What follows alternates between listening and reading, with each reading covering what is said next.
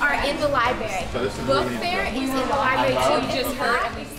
So the Student Ambassador program here at Potomac Shores Middle School offers new students and guests to come in and be greeted by a student who is knowledgeable of the school, the floor plan, the layout, the rules, regulations, all of the new students that come in to give them a nice warm welcome.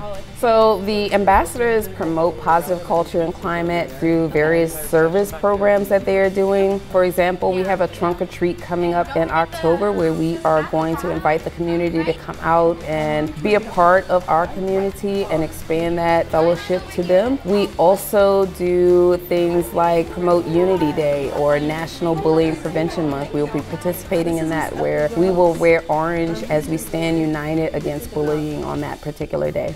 I wanted to become a student ambassador because I'm a military child and I moved a lot, and I never got a tour from any of my schools. And I felt like I needed a tour because I was lost. And I felt like I knew no one, no teachers or anything. And I felt like other students were experiencing that too.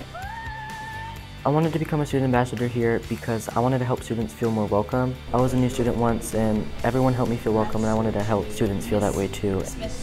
I feel like a program like this would be important because let's say if you're a new student and you have no idea where to go, one of the ambassadors can help you. And this program is actually also important because it helps with teamwork and leadership skills.